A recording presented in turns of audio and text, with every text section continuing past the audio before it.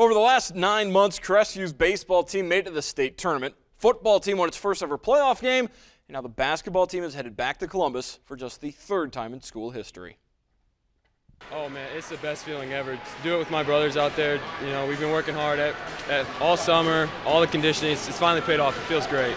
It's huge. You know, we had a good football season. We had a good baseball season last year, and we're trying to do it here in basketball, get a good start, and take the energy into the baseball season.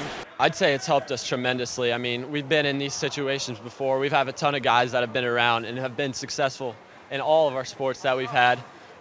It's just a tribute to all our kids, all our seniors. I mean, and going down to juniors, sophomores, freshmen. We just have a classy, great group of kids at Crestview, and I wouldn't trade them for the world.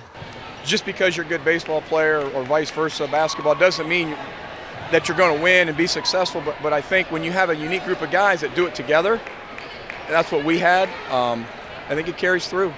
The Knights last went to the state tournament in 2003, losing the championship game to Marion Local. Oh, I remember. I had two cousins on that team, and I remember them very well. Some of them came in and played the alumni games with us. So obviously we've seen tape of them, and we know what it takes to win to get there.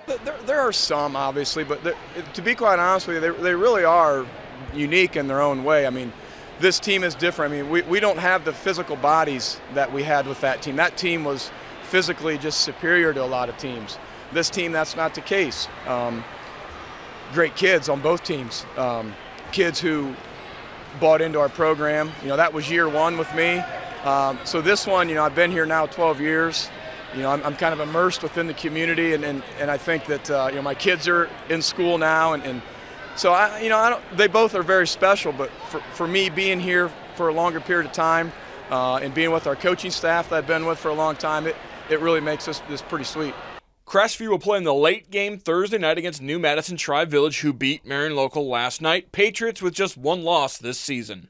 With Crestview, Mark Kuntz, Sports Report.